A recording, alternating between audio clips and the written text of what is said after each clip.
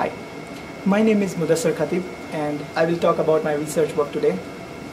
As we all know, switches are a very important part of any power converter and reliability of the switch is very important.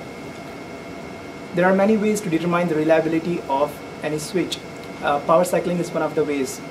The setup that I'm working on is able to power cycle a given IGBT module between specified temperature limits.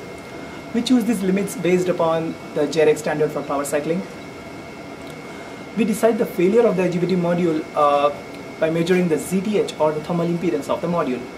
The same setup is also able to measure the Zth or the thermal impedance of the module. We decide 20% increase in the Zth as a criteria for failure of the module. The power cycling temperature limits are defined by the junction temperature of the IGBT module. Since a temperature sensing device wouldn't be able to measure the accurate junction temperature during transients, the setup uses VGE or the gate emitter voltage of the IGBT to sense the junction temperature during transients.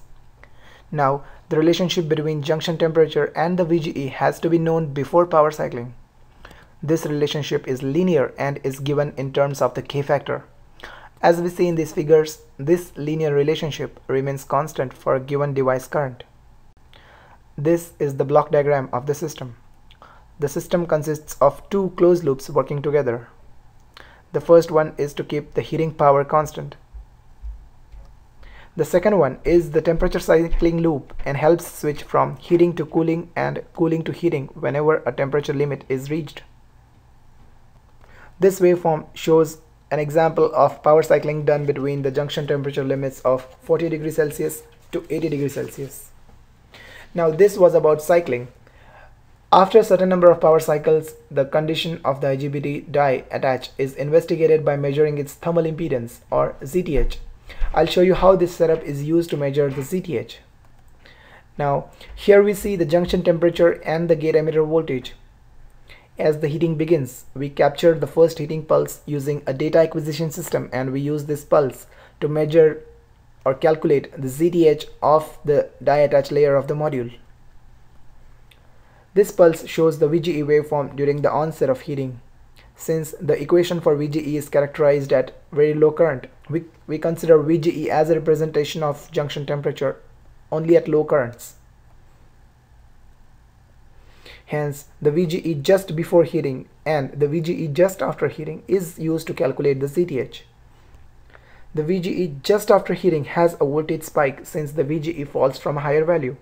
In order to avoid the errors in the junction temperature sensing due to this spike, we consider the part of this VGE after the spike or noise and then extrapolate it backwards using curve-fitting methods. This gives us the VGE immediately after the heating pulse has stopped. Now that we have the VGE values right before the heating pulse and right after the heating pulse, this equation can be used to calculate the Zth.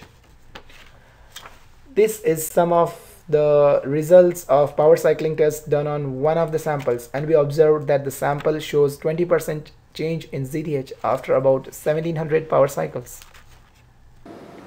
This is the hardware for power cycling and Zth measurement. This is the module under test, which is connected to the board right now. The setup is enclosed in a glass isolation during power cycling to avoid any effects from external atmosphere. This is the data acquisition box from National Instruments that is interfaced with LabVIEW on PC, and power cycling waveforms can be observed on the LabVIEW screen. The LabVIEW screen shows power cycling that is being done between temperature limits of 40 degrees centigrade to 100 degrees centigrade. The LabVIEW screen also shows whether the device is heating or cooling and the number of power cycles completed. This is the indicator which shows the percentage change in the Zth.